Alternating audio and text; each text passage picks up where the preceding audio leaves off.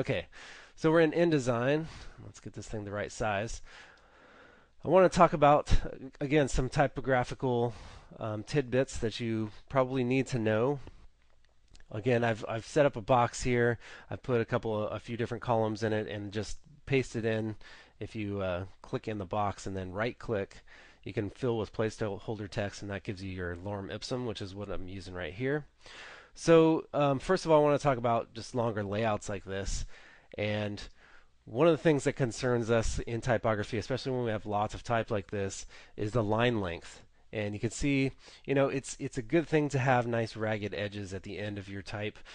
Certain things that we don't want to see, though, long hyphenated words, it really breaks it up. And really, when we're talking about typography, some of the key concerns are readability. So this makes it hard to read when we've got words splitting, and it just doesn't look nice. This long word extending all the way to the end of this column, and then there's the hyphen there. That's not something that we generally want to see. It doesn't look nice. Other things that we don't like are orphans, and an orphan is when your paragraph ends like this, and it ends with one word being left on a line by itself. The counterpart to that is a widow, and that would be something we see right here.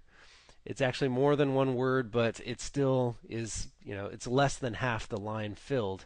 And what that is the end of this paragraph, but it's starting at the top here. It's kind of preceding another paragraph, and it looks funny because, like I said, it's short. So those are called widows. Orphans, again, are when you have the one word line at the end of the paragraph. So these are the types of things that we want to try and get rid of: the hyphenated words, the widows, and the orphans.